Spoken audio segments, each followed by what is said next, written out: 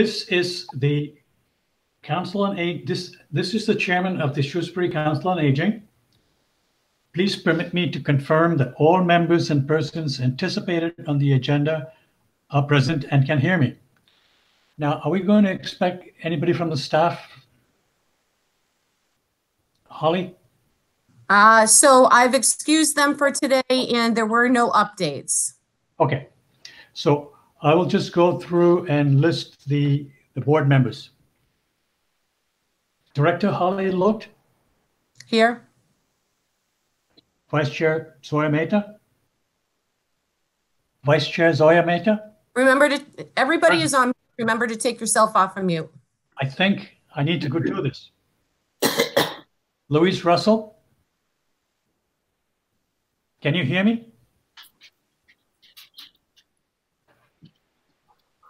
Why is it you can't hear me? Sasha, you can unmute Louise if you want. No, I'm not. I'm on, but can you hear me? A lot of people seem to have turned off Christine. Is that better? Is that better? Yes, I can hear you now. You're present. Barbara is present. Christine is present, and even though she's got her thing turned off. All right. Moving right along.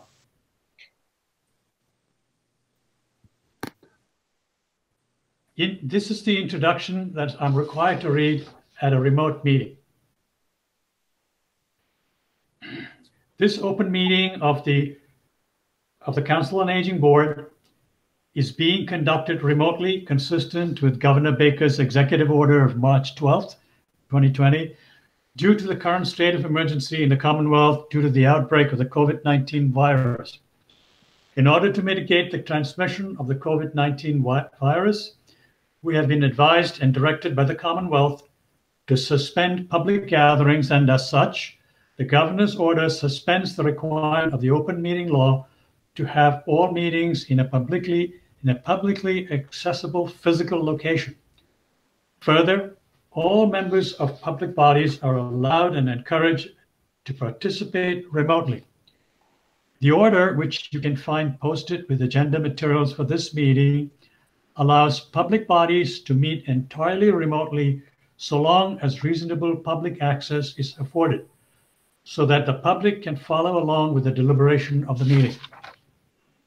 Ensuring public access does not ensure public participation, unless such participation is required by law. This meeting will not feature public comment. But this meeting of the Council on Aging Board is convening by video conference using the, what do you call this application? The meetings app, the Google Meet application, as posted on the town's website, identifying how the public may join. For Zoom or Google Hangout meetings, please note that this meeting is being recorded, that some attendees are participating by video conference. Accordingly, please aware that other folks may be able to see you, and that take care not to screen share on your computer unless asked by the chairperson or the staff person. Anything that you broadcast may be captured by the recording. Here are the meeting business ground rules. We are now turning to the first item on the agenda, but before we do so, permit me to cover some ground rules for effective and clear conduct of our business. I, the chair, will introduce each board member or staff members who have the lead role for this particular item or guest speaker associated with this item. After they conclude their remarks, the chair will go down the line of members first and then staff members, each by name, to provide any comments or questions. I will then call upon the members to offer a motion and then for a second. Please hold until your name is called. Further, please remember to mute your phone or computer when you are not speaking. Remember that unless a document is being shared, your camera feed is triggered by your speaking or the background noise. Please remember to speak clearly and in a way that helps generate accurate minutes.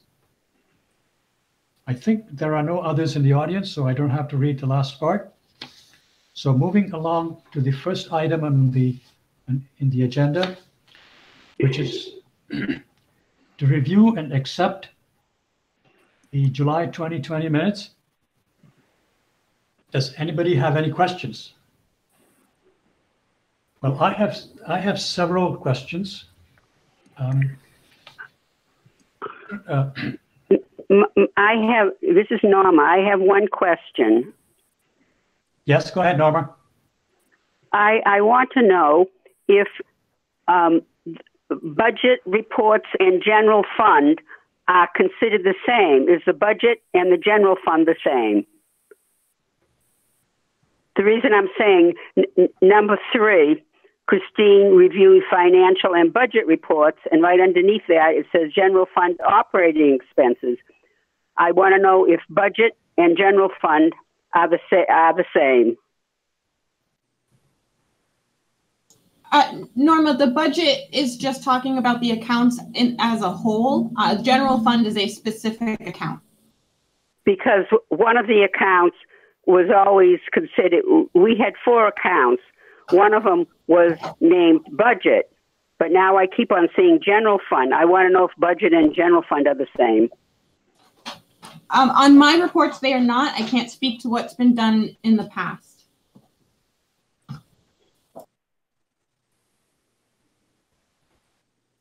So they are not the same? So sorry, Christine. So just to clarify, Norma, the budget is all of the accounts overall. The general account is just about the general fund where we get the money from the town. Okay, so before we used to call that budget. Okay, so, all right. All right, so you're calling all the funds together the budget. All right. Yes. Okay, that's slightly different from what we had been. And I realize that I just wanted just so I know, I don't want to get confused here. All right. Yeah. Nope, fair question. Thank you, Norma. Okay. All right, I have a question. In item 4, Cynthia Willis reviewed the transportation items. The van service started back in use in June 15th. Then it says, after each client, the van is cleaned. I don't understand what that means. The entire van is cleaned every time somebody gets off and gets on? So if I might, so between each rider, we do have time allotted for the drivers to clean off the van where they sat, any items that they may have touched. It also gives the drivers an opportunity to change their gloves, sanitize their hands. So yes, that happens every time a new rider gets on the van and leaves the van. That way. So, okay, so only that general area that's being cleaned, not the entire van. That's what I was not clear about. You want to reword that somehow? Yep. So we can make those adjustments on the minutes. Okay. And on Friday, a professional disinfectant is applied. To what? To the entire van? Yes. Okay, so we got to clarify that. Yes, so just so I can clarify it now, verbal. So every Friday, once the van drivers park the vans, they have a red sheet inside their van and they have a green sheet inside their van. And they are supposed to take their red sheet and put it on top of the dashboard of each van that is used for the week. And that shows the town facilities department that van is in fact dirty. Once they come in on Fridays, somewhere between 3 and 6 o'clock in the afternoon, they pull the red paper and they put a green paper. So when the van drivers arrive on Monday morning, they know that those vans have been sterilized. So we can surely add that and revise the minutes to that. Okay, the reason I'm being a little picky now than I was in the past is because we talked about this, Holly, that we plan to publish the minutes on the web. And if it is going to be published on the web, then you have to assume that anybody, any senior or any resident of Shrewsbury can go on the web and read it. And it has to be written in a way that is clear to anyone reading it, not just a member of the board or a member of the senior center. They have to understand it. My next couple of comments are along the same lines. Like, Shashi, can I just interrupt for 1 second? So sure.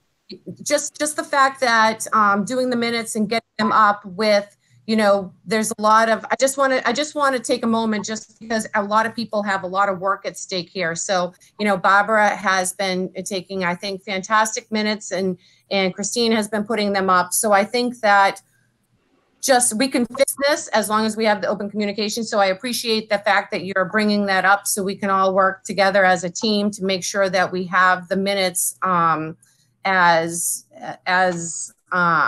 informative as we can and in the correct places. So I just wanted to mention that. So if you want to keep going, go ahead. Okay. The other thing is that I have a little bit of heartburn with is the use of acronyms. Like, for instance, PPE is not defined anywhere. You look through the document and somebody who doesn't know what PPE means, personal protective equipment, I think the general rule is if you want to use an acronym, the first time you come across it, you have to define it. And then after that, you can keep saying PPE anytime you want.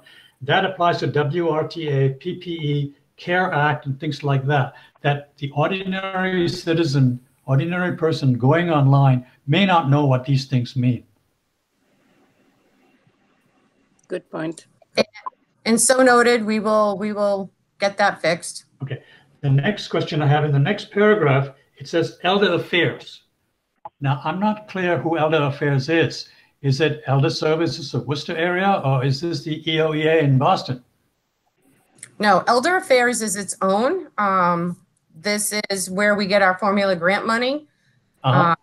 Yep. So this is the same place where I get my information on what we can and cannot do with our formula grant budgets. They tell us all kinds of information. Elder Services is completely different. That's a Worcester organization. Okay.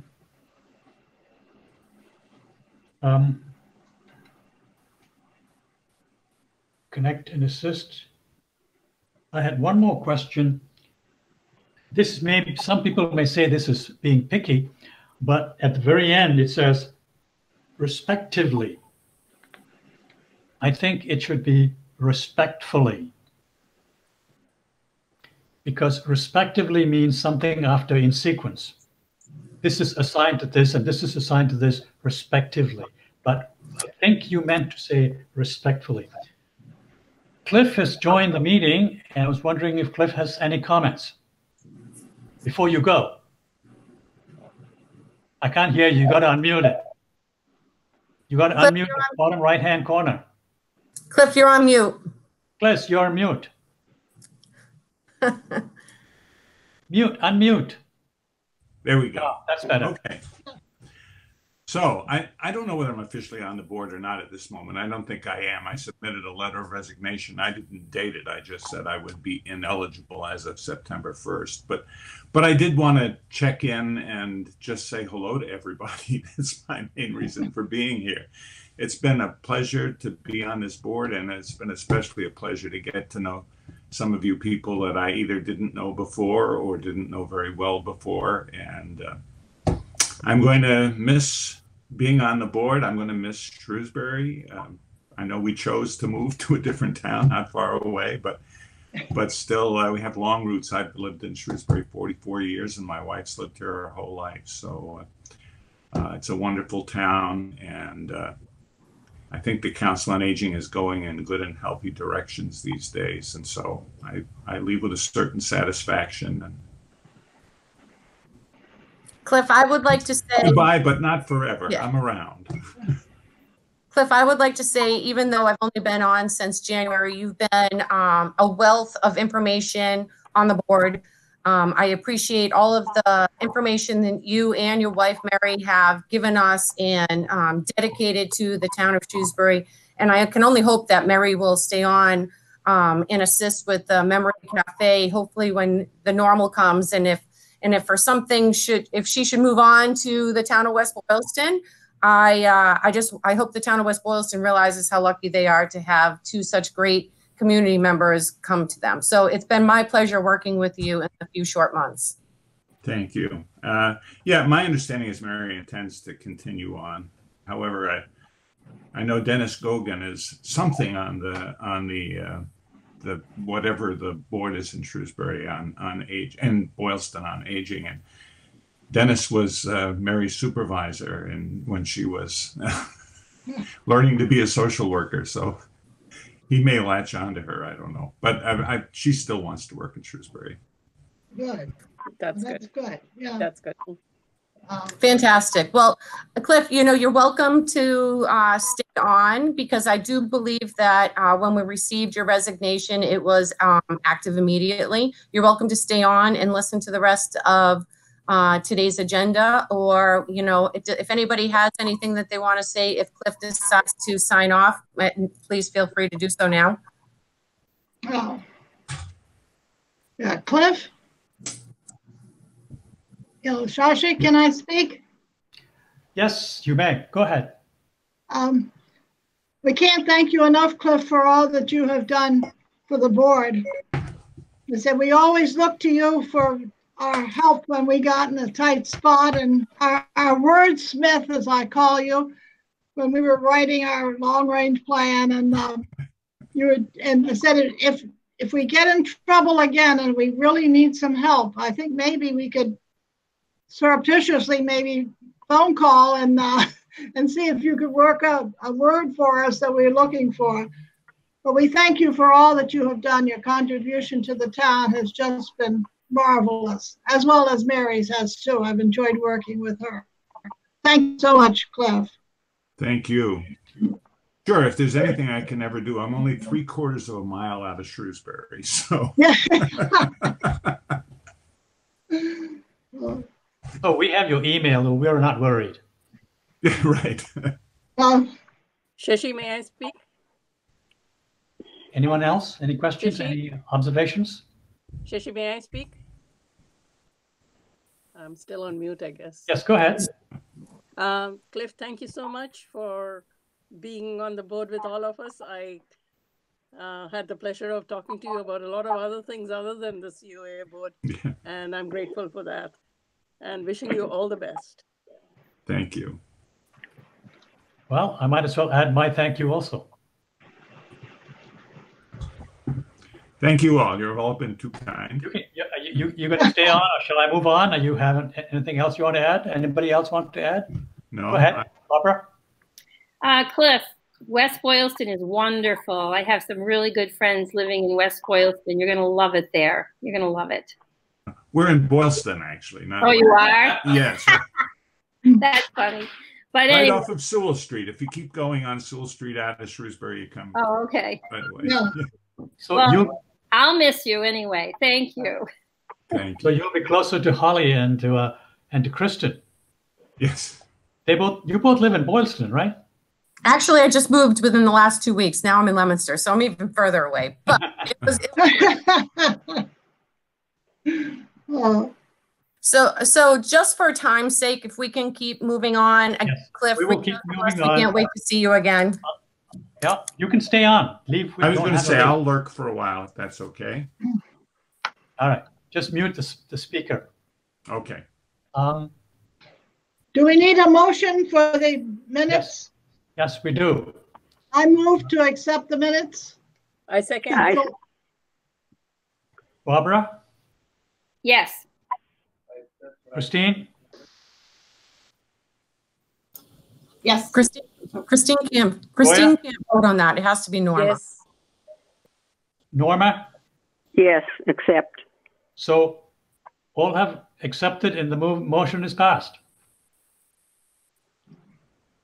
The next item is to review and act on the financial reports. Christine, you're on.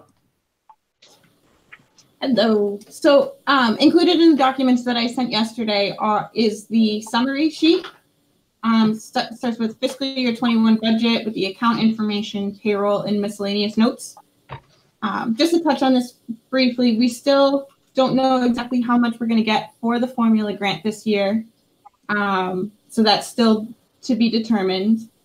I have the updated amounts for each of the accounts here, as well as the payroll account and the operating expenses based off of the budget for fiscal year 21 that was voted on this past weekend. So just to go over that quickly, the DOT grant, we have $18,408.62. The gift fund, we have $43,844.70. Revolving account, $16,753.07. Payrolls, $258,399, and the general fund operating expenses only is $25,454, and there's a breakdown in there as well if you want to see that. In the last meeting, Louise had asked what the Memory Cafe reimbursements were for fiscal year 20. Going back through the previous budgets, I calculated it out to $2,780.40. Not all of them were properly labeled, so some of these might have been other programs that were run by the Friends of Shrewsbury that we paid reimbursements for. They weren't all properly labeled if they were or were not Memory Cafe expenses. So this number could be off a little bit, but it's well below the 4,000 limit that you had set previously. Any questions on the summary page? Shashi? Oh, I do not. I'm sorry. Do you have a question? May I? Yes. Yes. I'm on the gift account again. It says the 43,800 on this other sheet with the orange here. It has an expense of $16,953. Oh, I apologize. That's a typo. It should be the amount from the account summary sheet. That's just, I apologize for that. I thought I had caught it before I sent it out. So we only had $200 in expenses for the gift account for 2 different Memory Cafe sessions. So it should, that 16,000 expenses, that's a typo in my formula. Okay, so it goes from 44 down to 43. Okay, that makes more sense.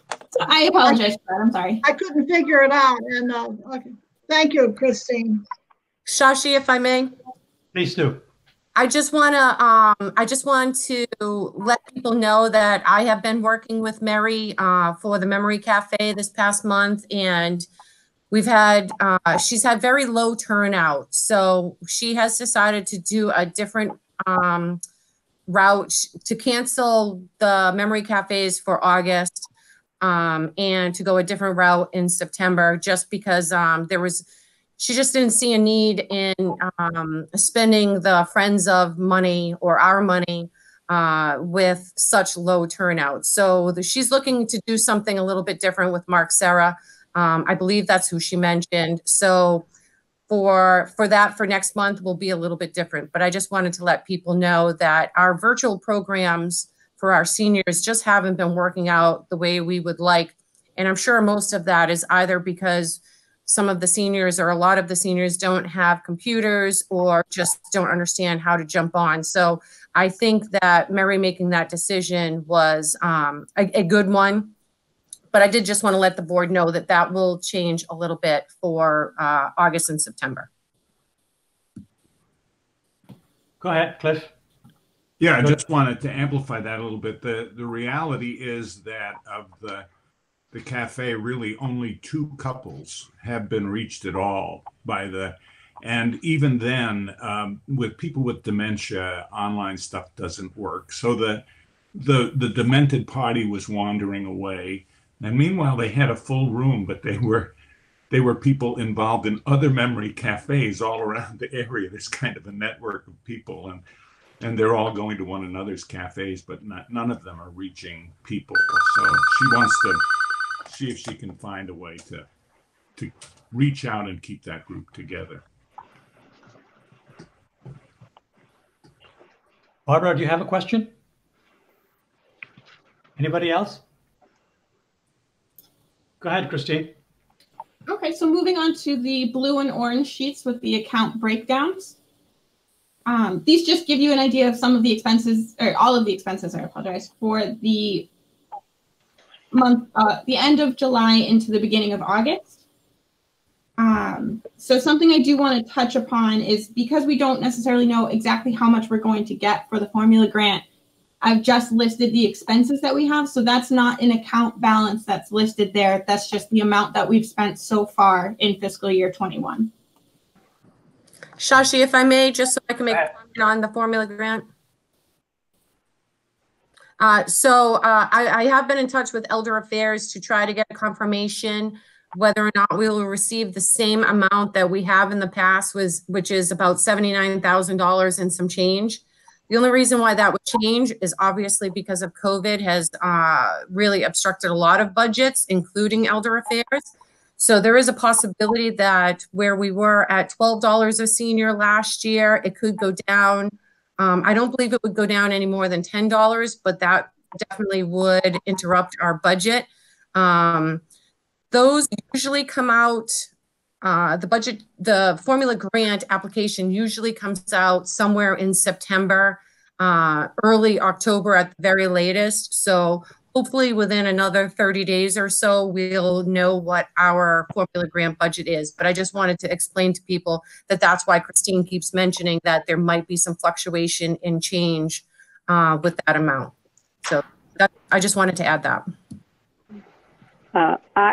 This is Norma. I have a request, a comment. Go ahead.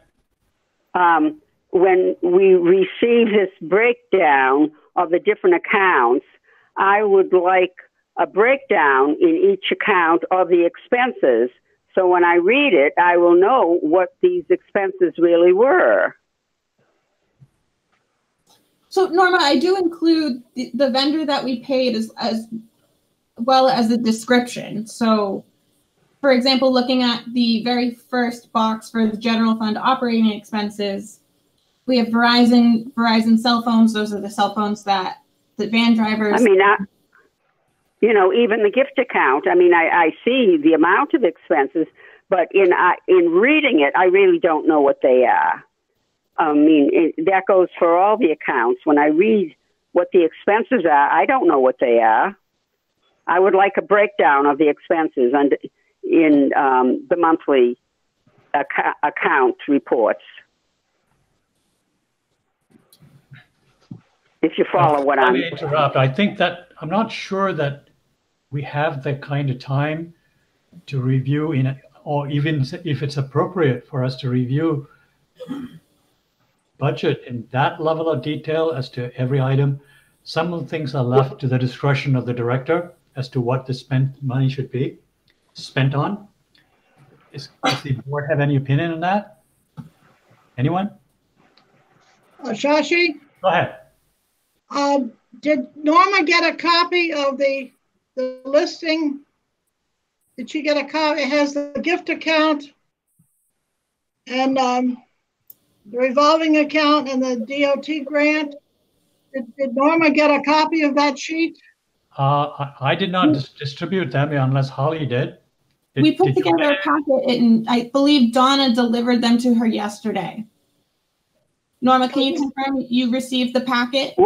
Well, I have, what I have, it just tells the account, in each account, it tells the beginning balance and the expenses and what's left, but I have no idea what the expenses went for. It's in orange. It has orange. No, orange. I don't have it. I don't have any breakdown. I wouldn't necessarily bring it up for discussion, but for my own, knowledge, I would like to know what the expenses actually were. All I have is the totals. There's no chart underneath the totals. There's, like, for example, the gift account should have 2 line items, one for 713 Memory Cafe with Shelly Otis for $100.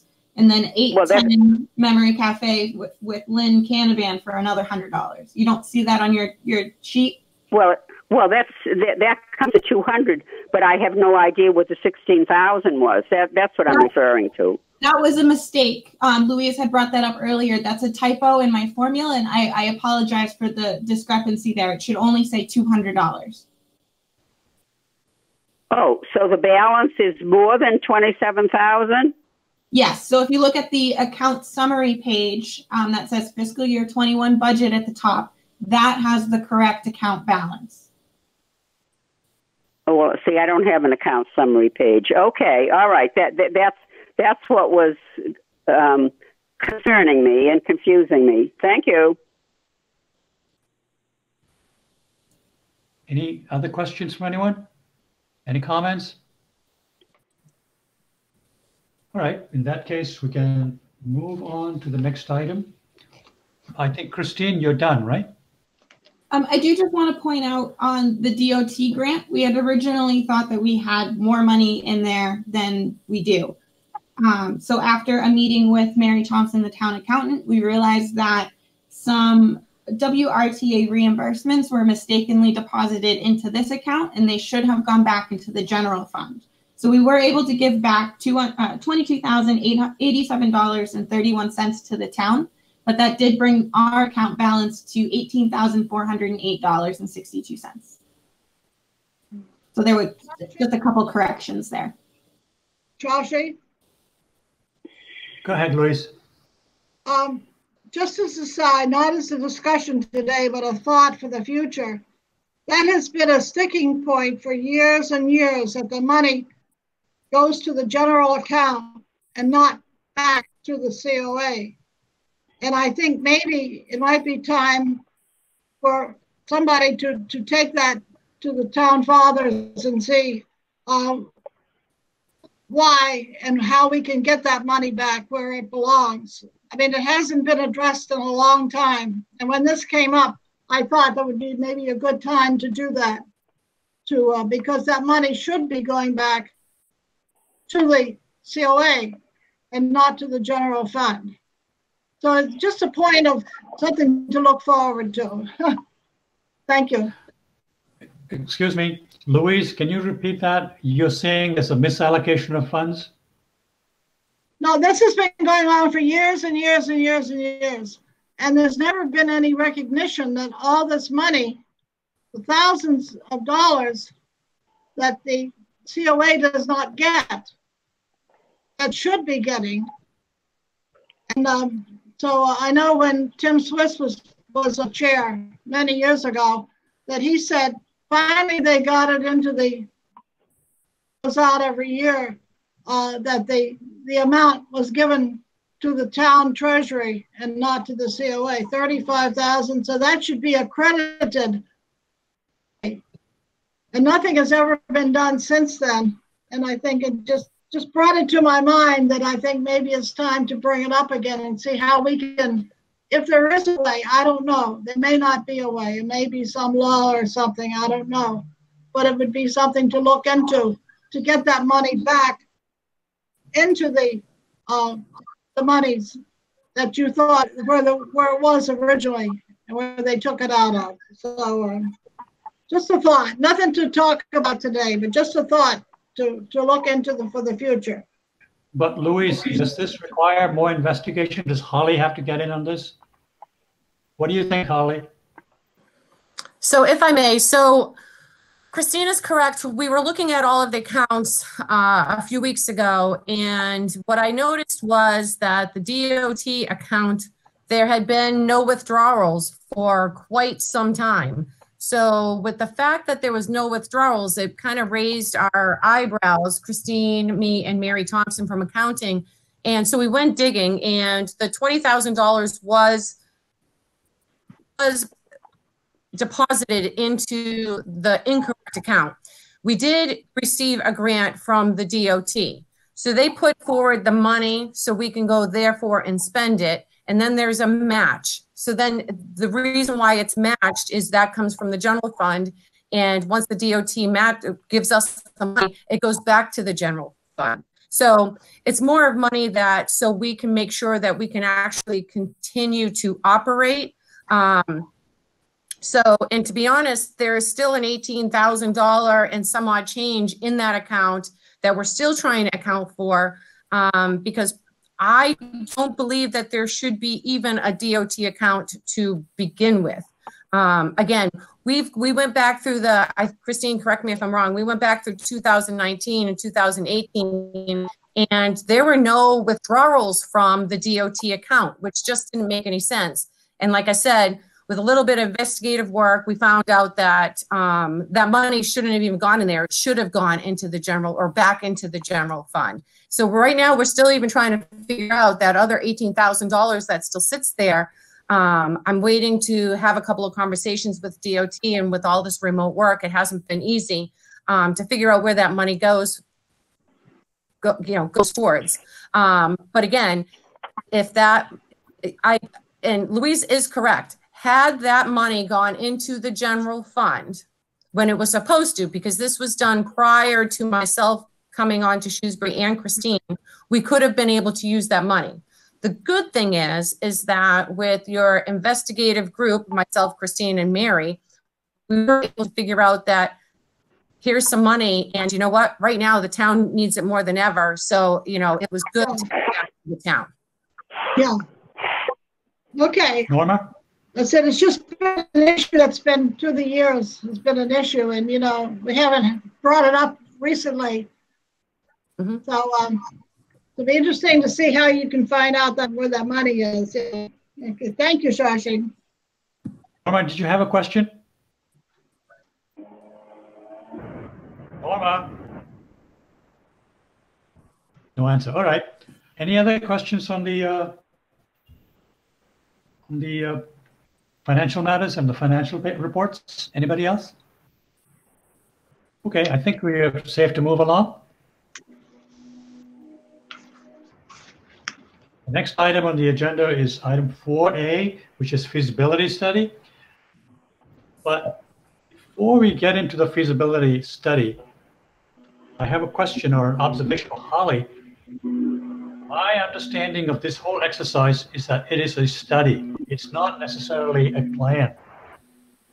Looking at all the options and figuring out what is feasible. I think we really won't know what we can do, because if you listen in on those meetings with Patrick, you'll see that they talk a lot about surveys. They have to survey the property, the entire campus, to see where there's room where they can actually build. It doesn't mean that because we have room to one side or the other side, we can actually build there, and what our needs are. So based upon that, they can only come up with a general recommendation, and then they have to go into detailed planning before they can come up with a cost. Am I right? What do you say, Holly? So you are correct. And just so we can talk about the feasibility study and not spend too much time on it, I don't know how many people logged on to the last meeting that they had, which was, I think 2 weeks ago now. Unfortunately, I wasn't able to make that one. However, it was discussed by the Board of Selectmen that the only building that they have approved at this time is the police station. So the town hall is put on the back burner. The senior center is put on the back burner until we hear more. So to be honest, I don't think that the feasibility study at this moment needs any more discussion. It doesn't mean that on our own time we can't email and talk back and forth. It looks as though at this time the only building that's going to get done is the police station, and I think we all knew at the very beginning that that was the main priority. Again, I just want to make sure that we utilize our time efficiently, and it's my suggestion that we, unless there's any other comments that need to be done, that we just keep moving on through the director's report. Sawyer? My question was, should COA board member be a representative on this committee? So invitations went out through town management, and I sit on there as a representative as the Council on Aging. I don't believe that there are board members from any other department on there. But if you feel like you need to reach out to town management and ask them if you can, that is fine. But I am the one that represents the Council on Aging on that particular committee. I have one question. Norma, excuse me. Okay. Go ahead. So I am saying I can just ignore this diagram that I received from the feasibility study. So that, yes, so you can put that aside until a later date. That was the latest update on the senior center floor plan. So I wouldn't say throw it away. I would say file it away until it becomes appropriate to discuss. Oh, all right, because I had some comments on it, but I'll hold them. All right. I have a general comment. As you know, I have been circulating my own view of things, but it may be premature to talk about any of that. However, I want to point out to you that there is a document. Hang on. There is an EOEA document that describes what we're supposed to be doing, what the projected changes in the demographics are going to be, all that kind of stuff. It talks about all the different services that we are expected to provide and so on and so forth. So my recommendation is that I can send you, I will, if you like, circulate this EOEA document. The plan covers 2018 through 2022. It comes from Alice Bonner in the EOEA office, and it talks about all the different things that the senior centers, the elder services, of what, all that, all the different kinds of things and services we're supposed to provide. If you were to look through this document, you'll see, make you think about the kind of things that we could be thinking about for the future. I'm just going to keep this document updated so that when the time arrives, if it arrives, we'll pull this out and then that'll be our starting point. I think I have a question from Norma. Norma, you're on? No? What? Joshie? Yes, Norma, Louise? I had a question about security. We have been talking about security for a couple of years. Every time we bring it up, they say, well, it'll be part of the feasibility study. It'll be part of the feasibility study. We're putting that on the back burner. What do we want cameras. We have wanted them for a long time. We have talked to everybody that we know, and we have not gotten any place. I found a document in going through some of my things from the library.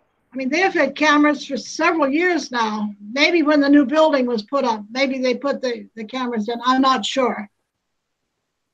And yet we're not seemingly able to. If the feasibility study is now closed to us as a way to get our cameras, what can we do? Where can we go? What process? Holly? Shashi, if I may. So, Louise, you are correct. And I'm already on top of that and have contacted our IT department as well as our public facilities department, trying to figure out ways to go about putting cameras up in all the locations where there is an entrance. So we are in the process of working on that. And I think if nothing else, that COVID hasn't done anything positive. It is allowing us a little bit more time to get that particular task done. So just know that that is on my radar, and I've already been communicating in the past with other departments to try to figure that out. The only thing that it makes it a little harder, obviously. So COVID is good in one way because giving us the other part, COVID is bad because people just don't have the time or the resources to come in right now. But we are in fact working on that. Oh, good. Thank you. It's nice to know. Thank you, Holly. Holly, I have some observations on that. As far as security cameras go, there are two separate issues here.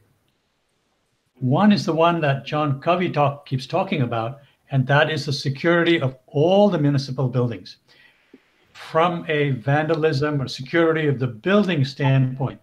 But we have another issue in that we have to monitor the inside of the buildings when the buildings do open, because we have to monitor, like for instance, somebody slipped and fell on the ice a couple of years ago.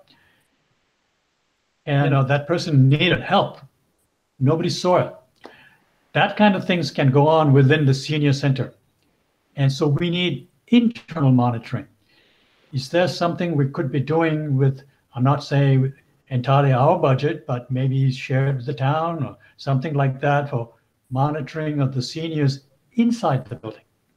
So again, that falls in the same category as the entrance doors, as having cameras on at each room of the facility.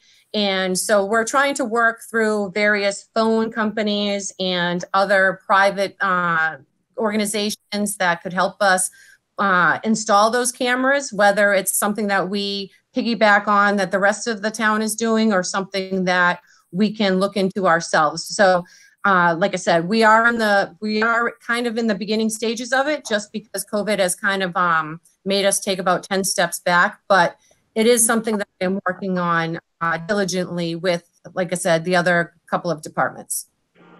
Oh, good. So can you report back to us for the next meeting, maybe where we stand? Sure, I can definitely give you an update, and we'll put that on the agenda for September. Okay, great. If Sashi, may I keep going down the director's report? Absolutely, go ahead. Okay, so for B, we have van transfer. So Joel Kimball, the fleet maintenance foreman for Shrewsbury, did go down to Lynn and did inspect the vehicle that will be transferred over to us, and it was all in great condition. The only hurdle, I guess, that we faced is with the van plates, because the bill of sale and the title were actually the person that it got made out to was incorrect. So we're revising that. So it says the town of Shrewsbury instead of saying the Shrewsbury Council on Aging. So we are in the process of fixing those, as I mentioned, the title and the bill of sale. And it doesn't look like it's going to get done this week, because then it has to go through the insurance. So I would expect by sometime next week that new van will be over in our parking lot, which will bring our to 4. And while we're talking about the van, I just want to give a quick update from Cynthia. She says that the total count of trips for July 2020 was 184. And despite only having one rider on the van at a time, ridership is steadily increasing. And we have found a lot of those riders coming from the Shrewsbury Housing Authority. So I'm looking for the van transfer. If we can't fill the vans with riders all of the time, I have been working closely with Christine to perhaps be able to utilize one of the vans to help deliver any kind of meals or any other services that we can provide, looking forward to the fall and winter. We will not deliver grab and go meals, because the grab and go meals come from Elder Services of Worcester. So if people want those meals delivered, they'll have to apply for Meals on Wheels, which is essentially the same thing.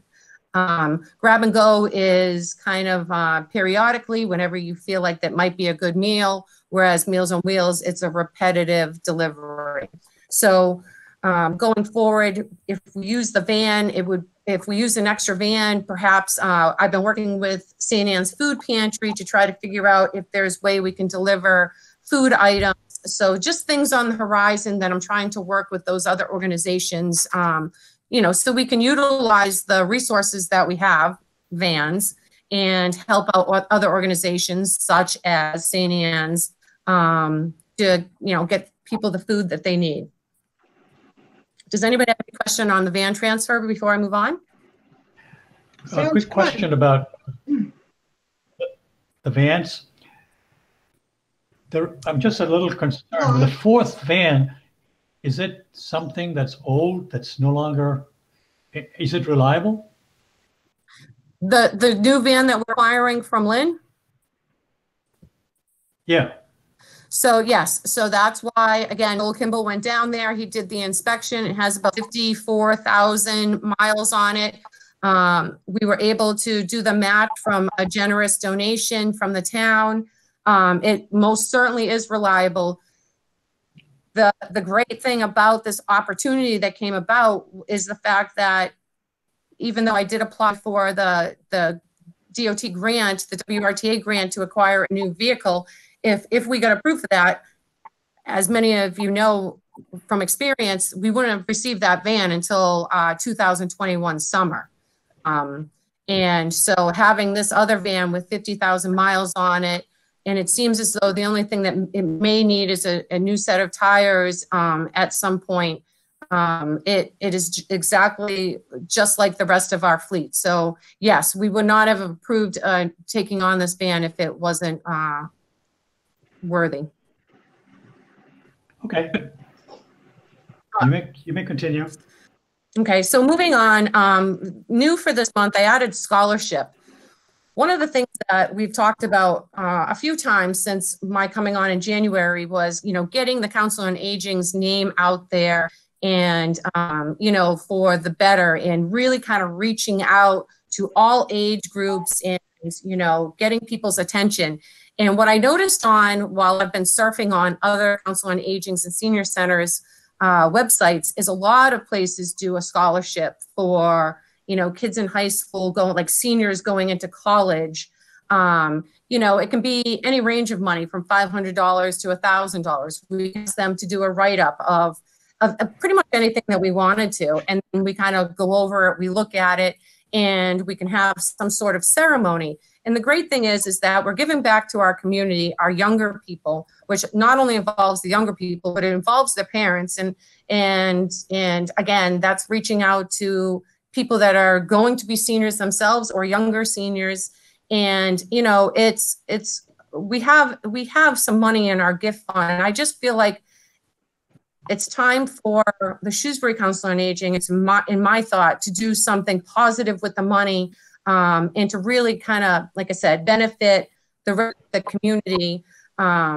And I just wanted to bring that out there. Nothing that we have to vote on unless people really like the idea, or perhaps we can put it on next month's agenda to talk a little deeper. But like I said, I just thought it was a great opportunity to kind of give back to other people within the community. So just something for everybody to think about. With that said, does anybody have any questions? I think that's a great, may I? Yes. Shashi? Yeah. No, I'm all set. Go ahead. Go ahead, Sawyer. I think it's a great idea. We have funds in our gift fund, and just piling it on doesn't make any sense. I think if we utilize it in a good manner, like Holly suggested, I think it would be good for the COA and for the community. I do have a question, Holly. Shashi? Yeah, I have a question. Yep. One of the things that I keep hearing again and again is from EOEA's documentation is the need for intergenerational activity. Mm-hmm. So is this some way to draw the seniors into this process of awarding these scholarships? So as I mentioned, one of the things that I liked about the scholarship, and we have talked, just like you said, about being intergenerational, right? We're always trying to figure out how to get the younger seniors because, they're still working, they still have families, they still take care of their grandchildren. Some seniors have children themselves that are still in high school and things like that.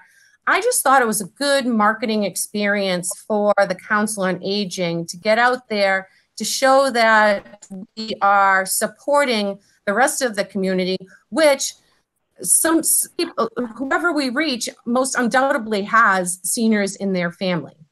So I just look at it as a positive experience, and to show the community, the Shrewsbury community and other communities near around us, that we're not just about, accommodating or taking care of seniors. We're talking about taking care of everybody, because as a whole, if we can all work together, the stigma of it being a senior center kind of goes away. And I think there's more of a reason for people to inquire within what our organization and our department is about. So if we can broaden our legs, if you will, our horizons, and and add a couple of things that are reaching out to other community members, I think it can only really, you know, flourish what the Council on Aging, what we are here to do.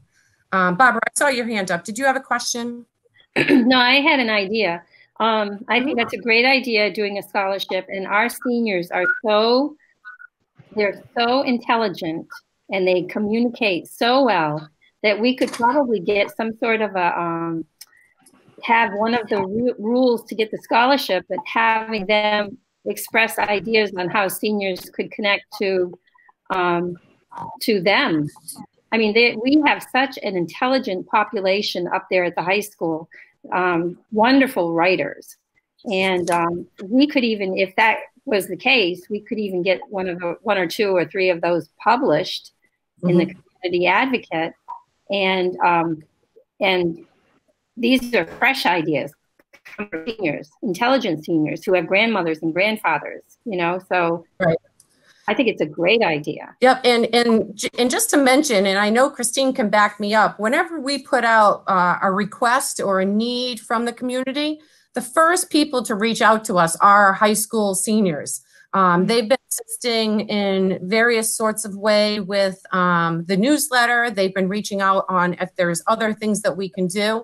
And I just feel it appropriate that we work together and reward those people, those kids, to, you know, keep encouraging volunteerism and, you know, community within their community. So that's one of the reasons why I brought that up, because I feel as though many of those high school students are giving back, and I think that that it's good for us to do the same. So if you don't mind, I'm going to keep moving on, but I'm going to 1 minute, Holly. I think someone joined the meeting. Oh, Ginny Leonard, because I've only can join by phone. Okay, that's fine. We're now at the paragraph 4, item C, which is scholarship. Go ahead, so Holly. So what I would like to do is, since we just kind of brought that out there, I'll put this on the September agenda and ask that people think about it and come with ideas so we can talk and elaborate a little bit more in September. So that's about scholarship for under the Council on Aging. So to keep moving, D is connect and assist. So as we mentioned last month, Barbara, myself, Christine, Zoya, we've been talking about ways to connect with the town, the seniors in Shrewsbury, and then assist them with the resources that they need to live independently and a more quality of life. And I think that we're doing a fantastic job. I think that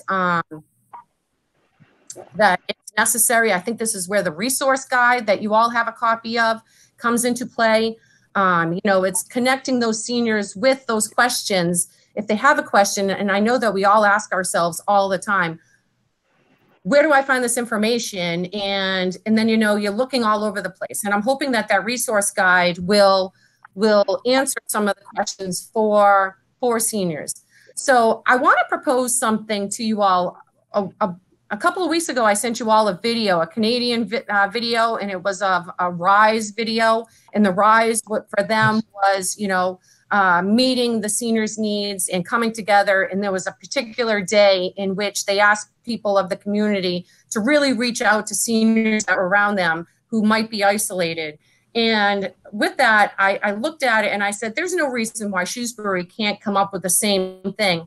So I want to propose, and I'm trying to figure this out with Mark Serra too, a Connect and Assist Day in September, because as everybody knows through some of my emails, September's theme for the senior edition is In the Spirit of Shrewsbury, which Barbara had brought up to me, and I thought it was fantastic.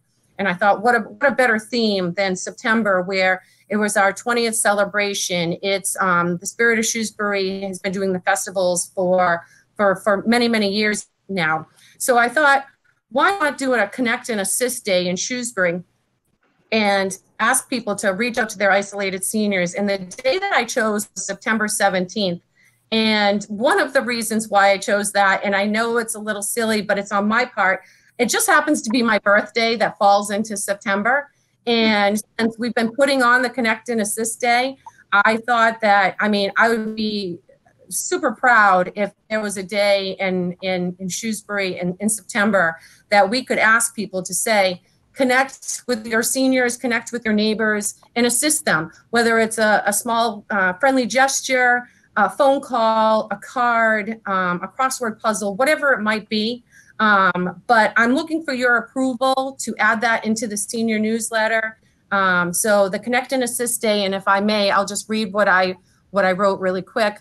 And it just says, you know, more than 40% of seniors regularly experience loneliness. This feeling of separation and disconnection from others may predict serious health problems and even death. Many feel they have become unimportant, forgotten, and ignored. You can change this. September 17th, it's Connect and Assist Day. Reach out to an isolated senior on September 17th and use a simple gesture, smile, call, card can brighten a senior's day. And at the bottom of the page, I put it like a little advertisement that just says volunteers needed to make friendly wellness calls to area adults. And so I'm just looking for the approval of the board to allow this to go into the newsletter to happen in September.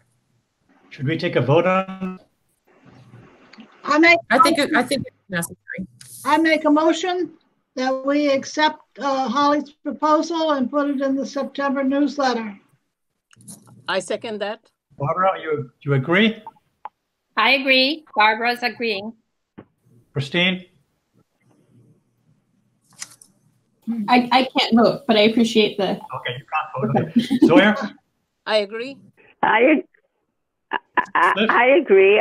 But I also think there should be an article put in the Advocate and, you know, some of the Shrewsbury papers. So I absolutely agree with you, Norma. I just wanted to get the approval of the board before I moved on with that. And I plan on sharing all of that information with the Community Advocate. I plan on having Christine do a newsflash, an email newsflash on this so people can have it to be, you know, aware. It'll be stand prominent on our website. Again, I really think that us looking forward to the fall and the winter and, you know, making sure that we can try to connect with all of the seniors, that we can just do whatever we can do and make that possible. And I do want to thank Barbara, Zoya, and Christine for the extra time that they've put in and the extra effort that they put in to, you know, make this little project keep going. And again, Barbara, I thought, again, when we met and you said that one of your friends, and I'm sorry, her name escapes me in the moment, to have it in the spirit of Shrewsbury. I reached out to a lot of the department heads and they just thought it was a fantastic idea. So I just thank you. And I'm looking forward to having the September newsletter go to print because I'm pretty proud of this one. So I thank you everybody for approving that. And just to keep going, outreach coordinator position. We have received many applications and I have narrowed it down to about 5 and the interviews will begin next week. Date to be determined unless Christina already did it, but she was on vacation this week. So I'd have to look at my calendar again. But again, I do have 5 applicants that we will be interviewing. Any questions on the outreach? Yes, Holly? Yep. This is going to be a full-time position? Yes. So this is I believe it was the 32 hours that it is. Yes. And this person will do whatever Walter was doing before, plus home visits and office visits and coordination. So we have revamped the job description. So there'll be less time in the office and more time in the community, which is what we were trying to get Walter to do before his resignation, before his retirement. So they'll be spending time at several places: the library, Shrewsbury Youth and Family Services, St. Anne's Food Pantry, as well as home visits, as well as hours in the office. We just thought it was necessary to move this person around and accommodate other seniors who may not want to come to the senior center. who may visit the library more frequently or whatever. So we have taken that one job and kind of dispersed it around. So there'll be a lot less time in the office than there was previously. So this is Jenny Leonard. I have a quick question. Since I don't even think that is the library open now? So the library is not open. Okay. So of course, I'm sorry to interrupt, but my question is, will this person be able to set up Zoom calls, for anyone who actually can do a Zoom call? Because certainly face-to-face is important. I mean, some people may or may not want to have someone come to their house right now.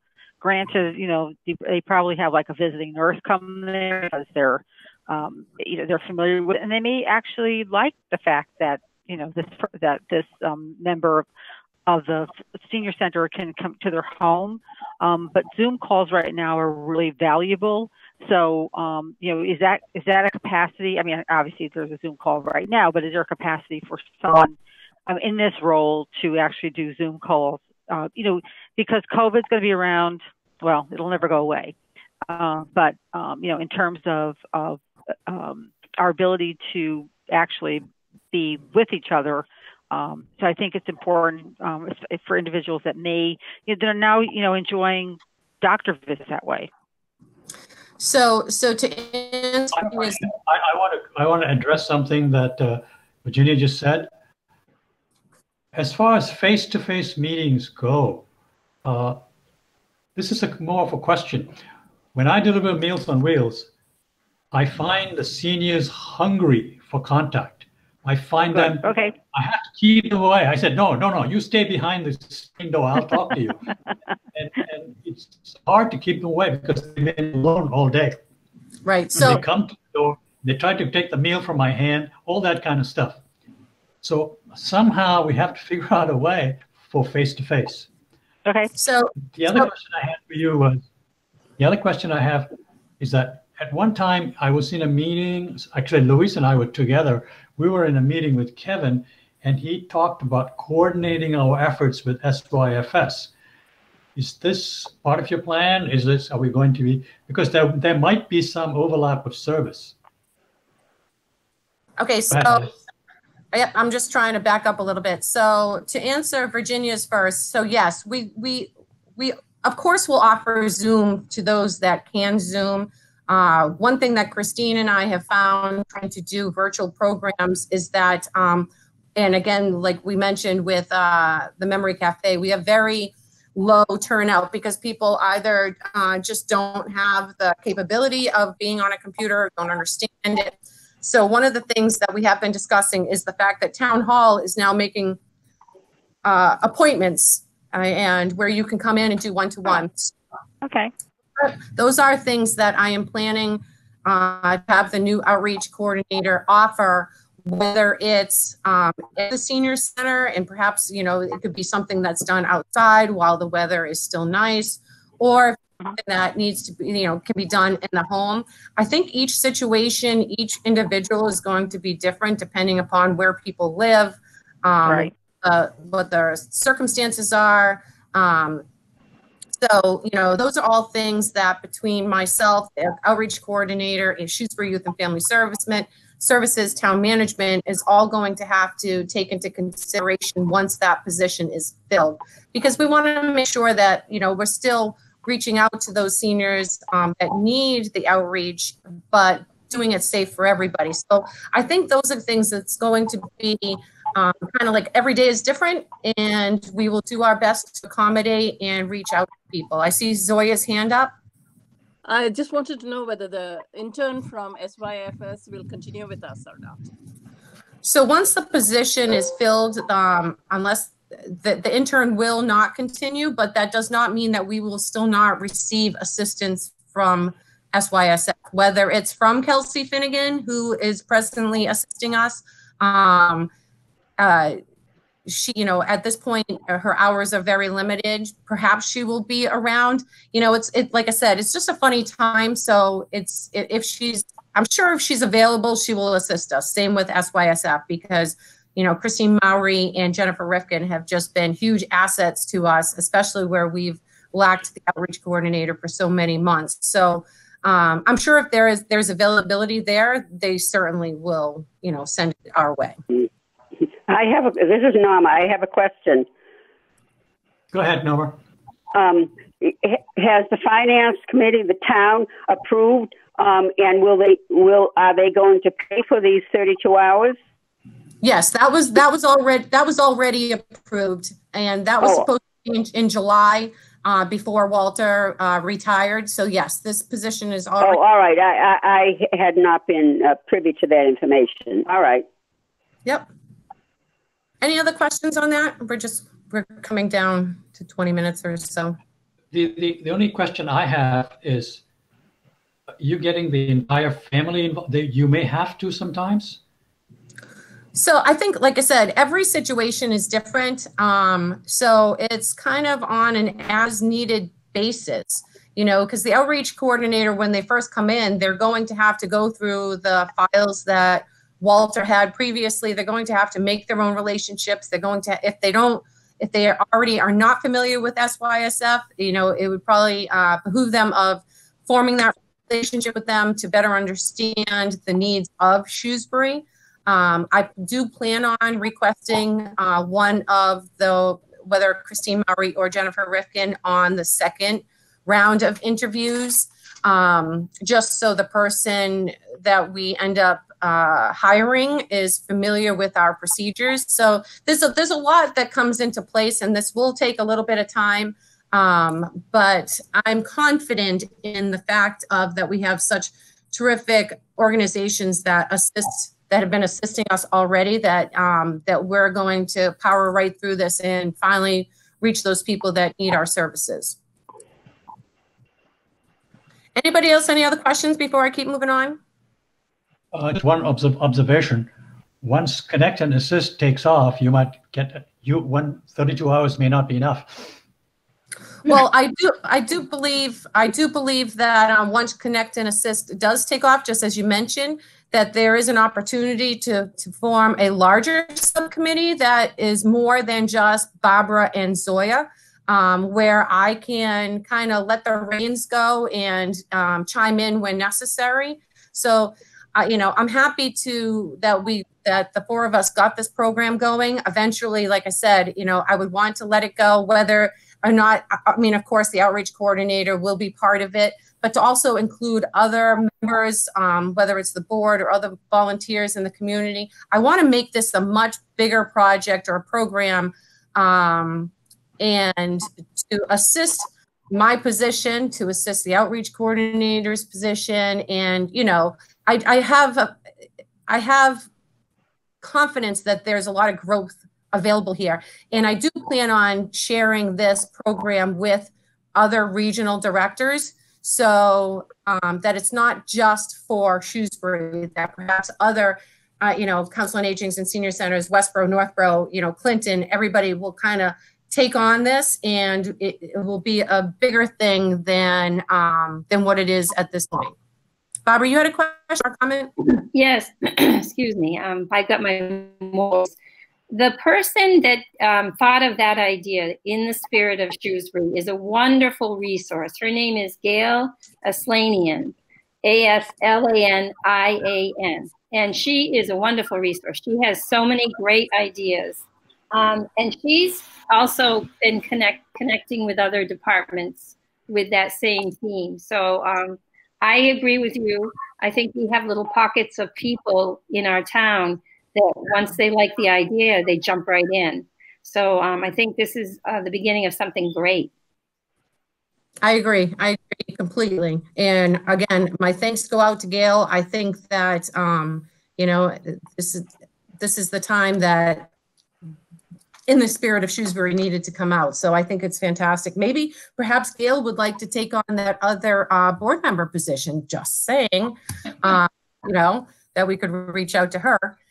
It sounds like it would be a wonderful fit. Just for the sake of time, I'd like to keep going to F, to grab and go meals for September. I have to say, I put it out in the August newsletter, and people, I seriously received phone calls, and people are like, did I read this correctly? you know, you're going to do this for us, and there are people that, you know, are waiting to call to get on and to try these meals out. The question that I did have for you, because I've been going back and forth with Christine, and I looked back in the minutes for July, was did we put a cap on this? Christine seems to think that there was a cap of $500 for the grab and go. I didn't see it in the minutes, and I didn't have a chance to go back and look at the video. But is there a cap on the grab and go meals for September that we're paying for? Or is it just, you know, you're just allowing? Barbara? I remember that we did put a cap on it. Louise, do you remember how much?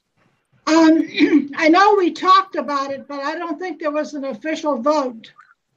I think we talked about 500, but and then somebody else said, well, let's just go see how long it will go. I don't know, but I don't think there was an official vote on that at that meeting.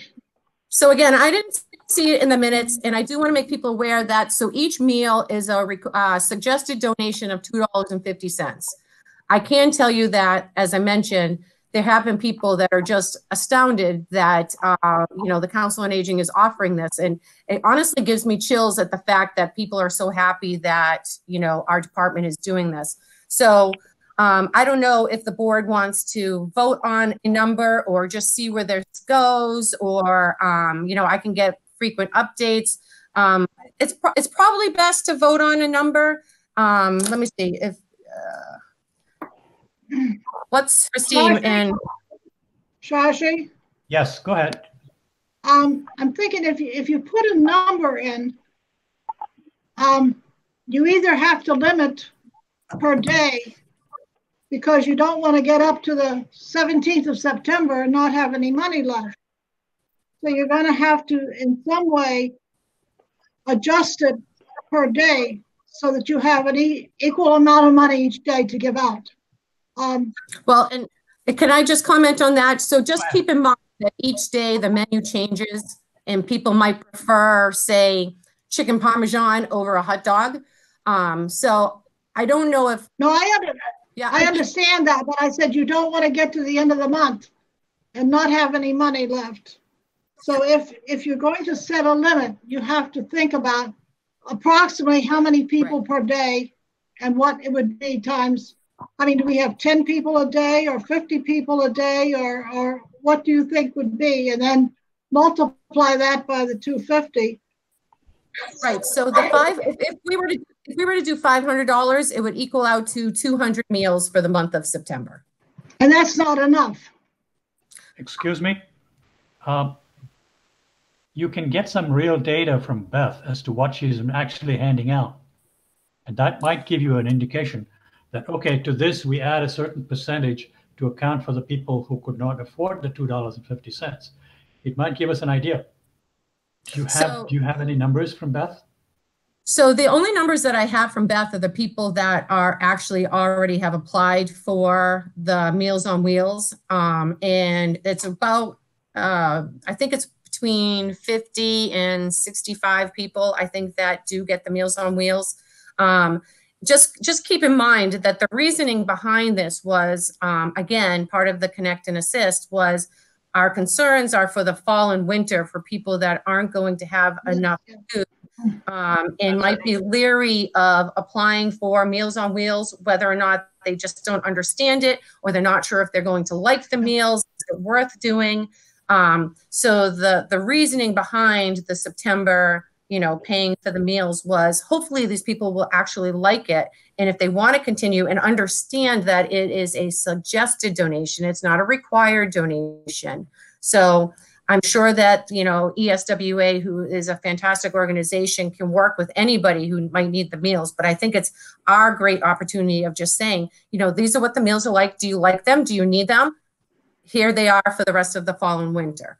So I think it is necessary that you vote on a amount.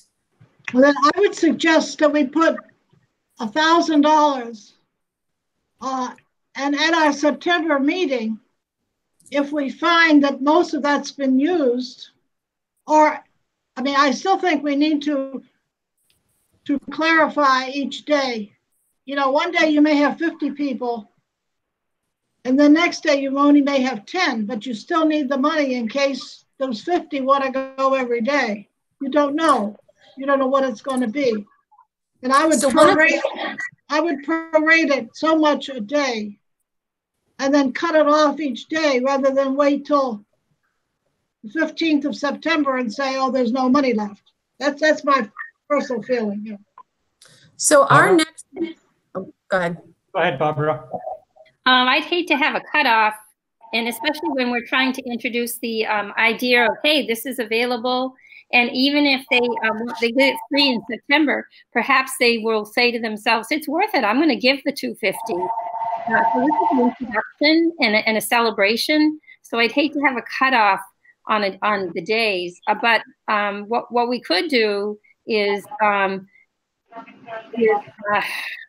revisit it, you know, and add more money. It's really just a celebration of here's what we have available, you know. Yeah. And so I really would like to see a lot of people sign up for it to see what. I would too. Yeah, to see what it's like. So I'd hate to have a cutoff or any negative thing, you know. Yeah, I know it. Oh, yeah. That's the problem, you know. And I do agree with Barbara. And our next meeting is on September. It would be September 9th, I believe, right? The second week. Is it the second week in the month or is it third? Second week. Second. So that's the 9th. So I could come back with an update from, you know, the 1st to the 9th and let everybody know how many meals that are going on. And then we can decide from there. I think, you know, that first week and a half is going to be a good telltale of anybody who's actually taking advantage of it. The menu will be in the newsletter. The menu is online. People can call and get the menu. But I do lean more towards what Barbara is saying than to try to do a cutoff on a particular day, because we don't really want to turn anybody away. And in some cases, this might be their only meals that they've actually will eat in quite some time. So, but that's for me to judge. That's for the board to vote on. Right. Shashi? Yes, go ahead. I make a motion that we allocate $1,000 to the grab and go meal. I couldn't think. Grab and go meals. Hang on. For the month of September. Louise, hang on. I think what Barbara is saying is let's get some more data. Let's leave it at 5. Is that what you're saying? No. Just go up to 1,000 now? Oh, absolutely. I just don't want any negative. I wouldn't want anything negative at this introduction, this celebration of here's what we have available. So I would say, yeah, at least 1,000. And right. Yeah. The only one question is perhaps what we should do is if it goes above the 1,000 and if we can't afford it, maybe we should have an emergency meeting of the board and see how much more we want to put in. Anybody think about that possibility? You need a second for the motion, Chashi. No. I'm not putting it to a formal vote yet. I just want to know what people think of that. No, Chashi, there's a motion on the floor. You need a second. I second. Okay. Okay. Now you can talk. No. The interesting thing is that the point I'm trying to make is $1,000 may not be enough. Can I? So in which case, do we then meet and then vote additional funds, or do we cut off the 1,000? That's what I would like to have a discussion on. Can I mention something? This is Zoya. Go ahead, Zoya. Like Holly said, that on the 9th, when we have the meeting, she will present to us how many people came in to take the meals. So then we have an idea of how many people are coming in for the grab and go. And then we can decide whether we want to put more money in or the amount of money that we have put in is adequate. Yeah, that's the point, that we don't want to run out of money before the 9th. You don't think that'll happen? I don't think so. Not $1,000. Not $1,000. Yeah, I don't think it is either. I don't think it would either. But I think how about just to make people comfortable if it does go over 1,000, you can either grant me the ability to keep going, or we do have to have an emergency meeting. Personally, I think that we're pretty safe. Christine just mentioned that there's 21 days, not including Labor Day, with $1,000. That's 19 meals a day for the month of September. So if you want to make a motion that if it goes over, it's left to the discretion of the director on how to keep moving. And that's only up to September 9th. So you're going to reword your proposal, Louise? No, I would rather have this motion and then do a separate one. Okay. Any seconders? Anyone wants to second Louise's proposal? I already seconded it. This is Barbara. Okay. Anybody Holly's in favor? I had to do a roll call vote. Oh, you have to, yeah. So Louise is in favor, Barbara is in favor. I think we're all in favor. And I don't think there are any objections. Hello? Yes, no. Yeah. Nope. So Yep. the motion is passed. Very good. Very good. That makes me really happy. Okay, thank you. So I'm going to keep moving on. So G is senior center furniture. So a lot of our furniture has already been delivered. It was delivered last week. I went with a gray color to kind of accommodate the walls and the flooring of what we already have. There's still some to be delivered, but my question to the board is that we do have several pieces of furniture that will have to be moved out. Which includes a sofa, a love seat, a couple of, sporadic end tables and things like that. I don't know where this furniture originated from or how we got it into the center. But I would like to get the board's approval to dispose of it, or perhaps even put it into the October newsletter in case there's somebody that is in need of furniture. They would have to pick it up themselves. Just so it's not thrown away or anything like that. Can anybody fill me in on any of that? Shashi? Go ahead. I think that you're talking about the couches and chairs in the lounge. We have some couches, some chairs, I think that's original. That's original to the senior center. That was, and it's been not reupholstered, but it's been kept up the whole time. It's been cleaned. It was cleaned a year or so ago. So it's been well taken care of. But I think all that's the original furniture. I don't know if Habitat for Humanity takes that kind of furniture or not, but that's a good place on Lincoln Street. And I'm not sure if they pick up. They might, but I'm sure I can get rid of it one way or another. I wasn't sure if I had to seek the board's approval before I do move it out of the center. I think the Friends group recently had that cleaned. Yes. Didn't they? Yes. Oh, okay. So if people remember, we had to spend some formula grant funds, before June 30th. And so it was voted that we would buy some new furniture and things like that, which I did. So now the new furniture no longer accommodates the old furniture, which is, in my opinion, dated.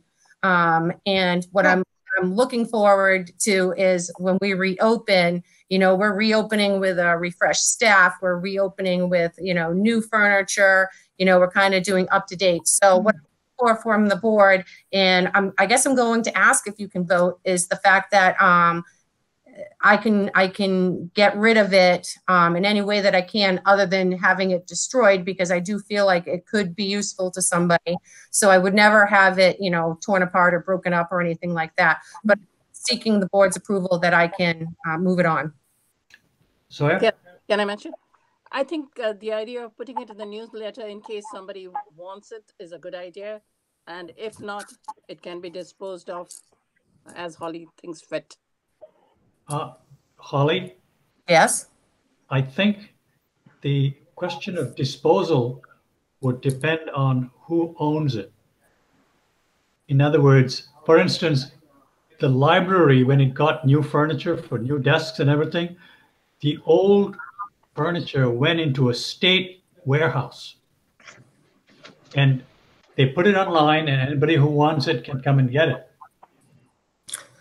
But you got to find out who owns it. Well, that's exactly what I'm trying. Get rid of it on our own. We don't own it. So that's exactly what I'm trying to do. So I will bring this up to Kristen Lass. Her and I are meeting at 3 o'clock today to ask her if there are regulations of for me just giving it away to anybody who might need it or whatnot. And whatever she comes back with and says is how I'll handle it. Shashi? Hang on a second. The state does have a used furniture website where it keeps all their different offices that have updated. They keep that old furniture in one place, and you can go pick it up. Different departments can look at what they need, what their needs are. But from what I understand, the really good stuff disappears very quickly. Louise, go ahead. Go ahead, Louise. The furniture was part of the original building, and they had a big drive. Basically, it was through the Friends, but it was the Building Oversight Committee who was in charge of this. And they got all the donations, and that's what they bought all the furniture with, was the donations from all the people at the time the building was new. So as far as ownership goes, I don't know that once it was given to the senior center, I'm assuming that the ownership would be the COA. But check that with Kristen. I don't know if she's aware of that. I know who was head of that committee back 20 years ago. Helene Tenenholz was one of the members of that. I think she was chair of that committee. And the furnishings, I forget the name of it, but something in furnishings. And then that's how they got all the furnishings for the senior center, or through donations. I think we can. Is there anything more to discuss about this? I think we can move on. Okay. Okay, Cindy, I apologize to interject. I have to get off the call because I have another call at work. So I will hopefully catch up by reading the minutes. Thank you, Virginia. Bye, Barbara. Thank you. Bye. I see Barbara's hand. You're on mute, Barbara.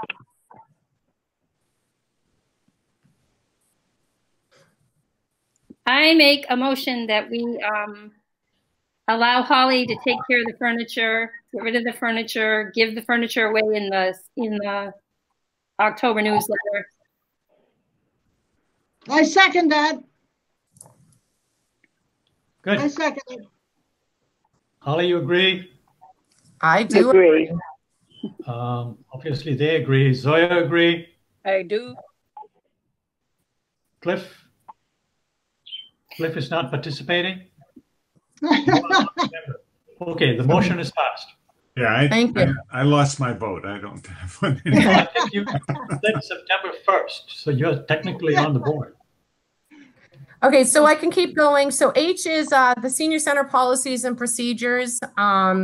You know, I spent a lot of time in the past couple months during this pandemic and looking at different policies and procedures and kind of grabbing some from here, there, and everywhere. So right now, with all of the forms that was given for today's meeting, the senior center policies, the scan card and waiver. Oh my gosh, I'm losing thought on all of them. I had given all of them to Kristen Lass, and she has sent them to town council to be reviewed. And so hopefully by the October meeting, you'll all have any revisions that are needed. So then they can all be voted on and hopefully put right up to the website, because I know I've been looking at the strategic plan, and I know that all of those forms, you know, were talked about. And so hopefully in the October meeting, we'll have some finalized things on there. As far as the resource guide, and I was hoping Virginia was going to stay on for a couple more minutes, but the resource guide, not many senior centers offer that, very few as a matter of fact. And what I hope is that once we get them finalized and make sure, what I want to do is share them with the regional directors to see if anybody else has any ideas or thoughts or maybe things that I omitted that we can add on there. And again, get those finalized. And just like the Connect and Assist, we can share those with other towns. So, so they don't have to reinvent the wheel. They might want to make some adjustments so it better fits their town. But I'm hoping that all of the efforts that I have put in, and as well as the board and some of our volunteers that have helped behind the scenes on all of these things, will get approved and will make everybody's life easier, not just the Shrewsbury community, but everybody locally. So there isn't really much to talk about those policies and procedures. I appreciate everybody's feedback that everybody gave me. I put in as many revisions as necessary. Louise, I see your hand. I've had a problem with some of the way it's written, and I'm wondering if I went through it and in red letters put in what I'm thinking of, if that would help you look at it.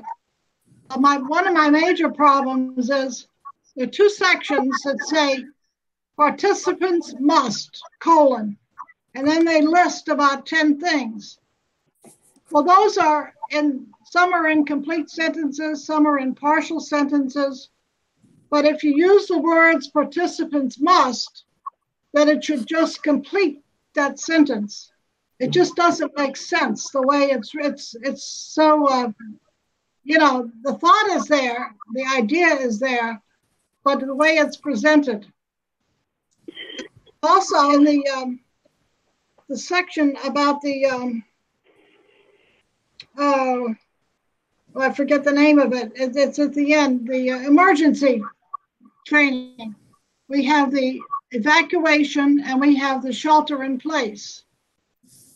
But in the directions, the way it's written, you go through the whole sentence and then say, this is what you do for evacuation.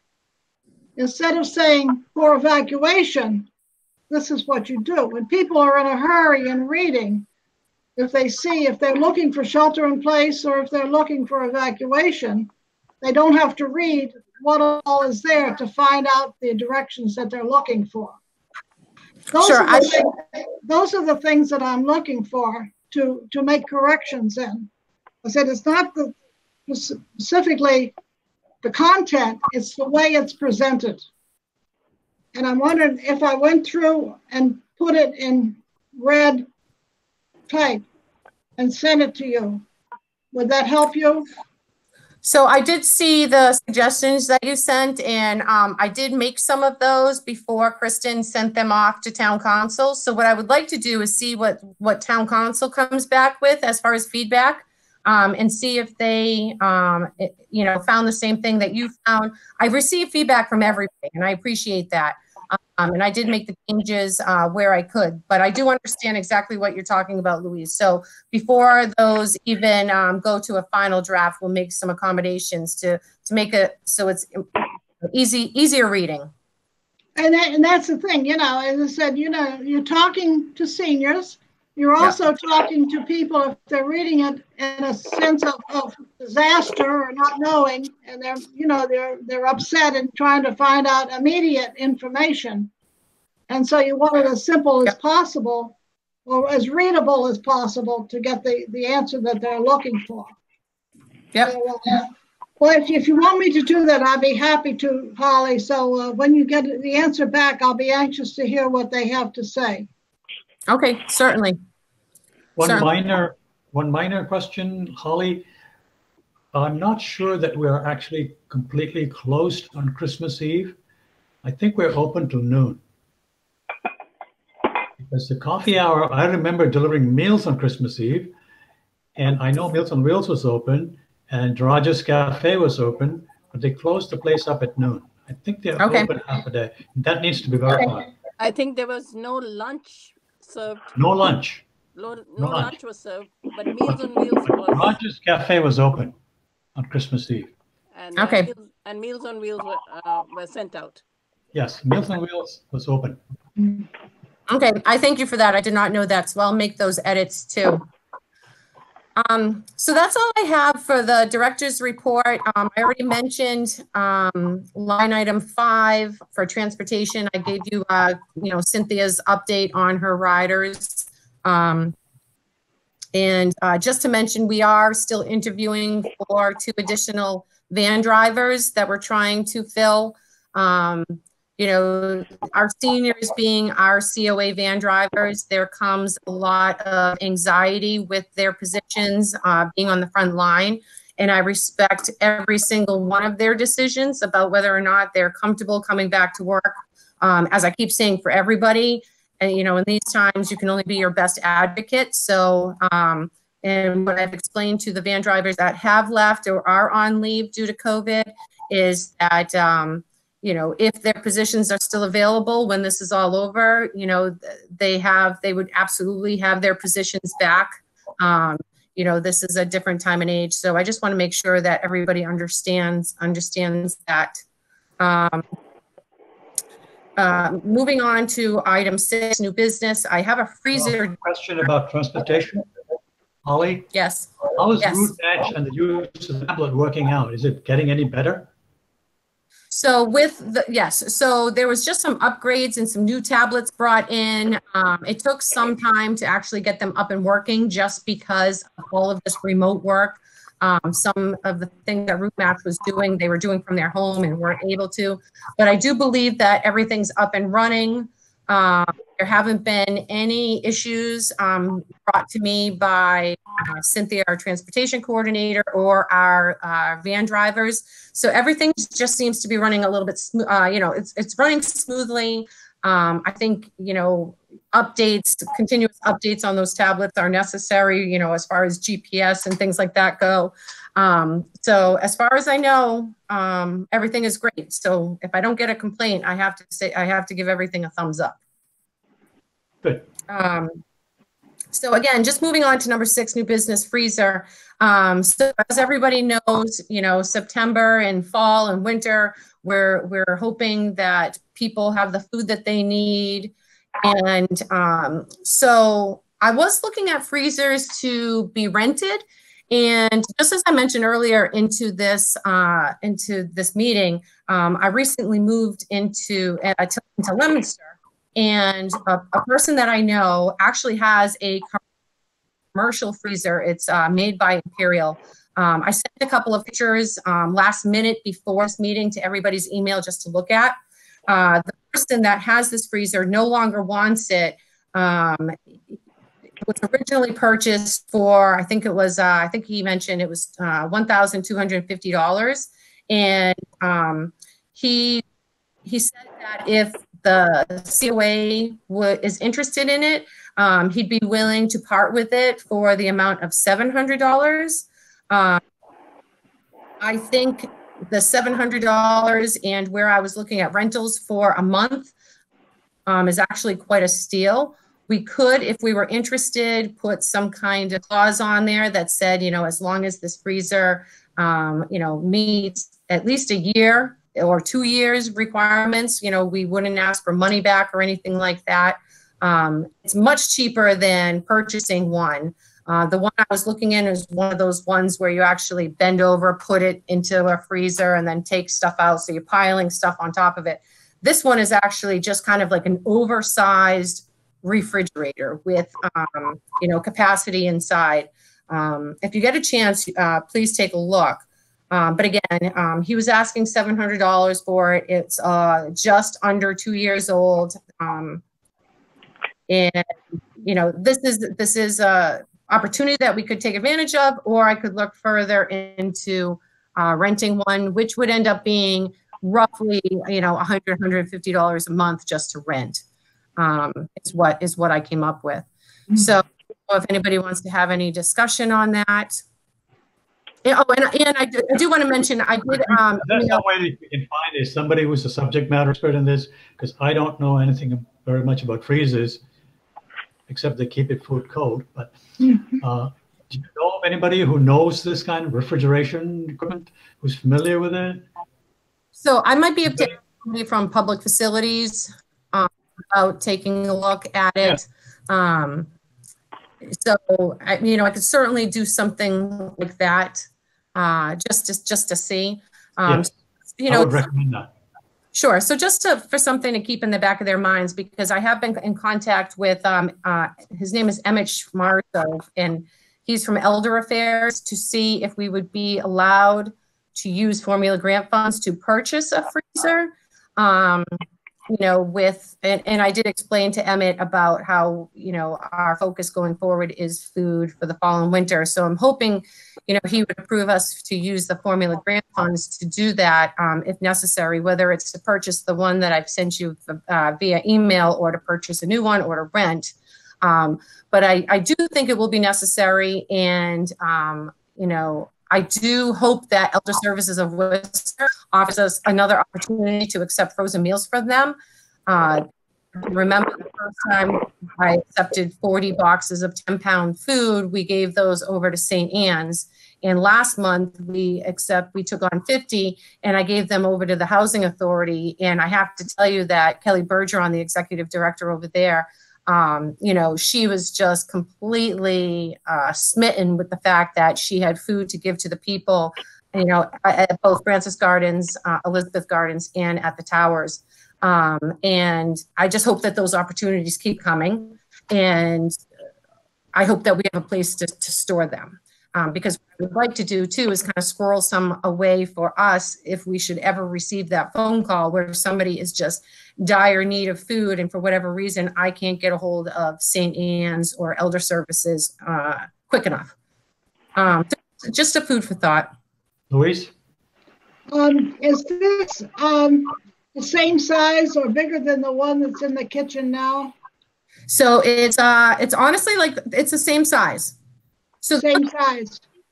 Yeah, so the one that we have in our kitchen is a double refrigerator with a freezer attached, and it is the same size as the freezer. Yep. And this, okay, good. Yep. And this one is, and it looks more like a refrigerator, so it's not as much of a kind of an eyesore if it was out in the open. Is there some place to put it? That's why I'm wondering where you might want to put it.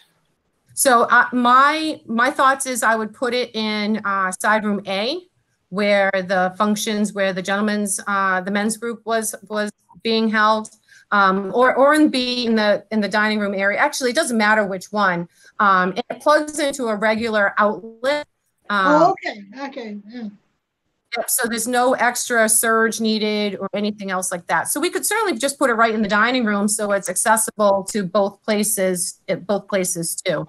Yeah. I think it would be an asset. I think whether or not we take the one that was offered to us for $700 or we rent one or purchase one, I just think that, it would be a smart move on our part to make that kind of purchase within the next month or two. Yes. Motion from the board? So I think that, how about pending, my thought would be pending a little bit more inquiry on my part from public facilities about this particular refrigerator, whether or not it was worth the $700, that I can make that purchase. If not, that I keep looking for another one come the October meeting. I move what she just said. What did she just say? Can you repeat that so Christine can write it down in the minutes? What is the motion? So again, I suggested the fact that public facilities, upon their approval that this freezer is stands up to all requirements, we can purchase this one, or I come back in October with some other ideas about purchasing a new one or renting one. You got that, Christine? Did you get that? Did you get the motion? Barb's doing the minutes. So Louise is in favor. Barbara? No, you need a second, Joshie. I thought you already seconded. Barbara already seconded it. No, I didn't, but I will. Okay, good. Zoya, Yes. Christine? Christine Yeah, can't Molly. vote. Can't vote. Christine's Norma? Molly, yes. And So again, Brian, I yes, can't vote. vote. I can't vote. I can merely suggest. The motion is passed. Great. And Norma? Okay. You are here. Good. Said it was okay. Okay, fantastic. That's good to know. Very fast. So that's we're almost on 2 hours here. That's all I have to talk about Yes. today. And I just have to say, I don't know how Cliff can leave all of this because he's going to be so lonesome sitting without once a You month. see the electric keyboard in the background there? He's going to play some ragtime for us. Oh, Expert in ragtime. and once we get back together, Cliff, you can come sit in as a visitor. If there is then no any other further Yeah. discussions, anybody think? I'd be happy to. Good. So that's all I have on my end. I'm like I said, I think that even though this meeting went a little bit longer, I'm super happy about the things that we got accomplished today. Yeah. I'm really optimistic about the future and the things that we can all do collaboratively as a group. Just to mention again, Cliff, again, thank you. It was my pleasure meeting you and Mary, and I wish you the best. And you better come and visit us, or I'm going to take, some offense if you don't. And we certainly will. We'll be there. Oh, so if anybody has anything else. no. All right. I Does mo- someone make I a move motion that to we, adjourn? I move that we adjourn. I Who's second. I second the motion. Good. Okay, thank you, everybody. Enjoy your day. Stay cool. You Anybody too. object? Thank you. Motion is accepted and meeting's adjourned. Very good. Thank you. Bye-bye. Bye-bye all. Thank you, Mark. Bye.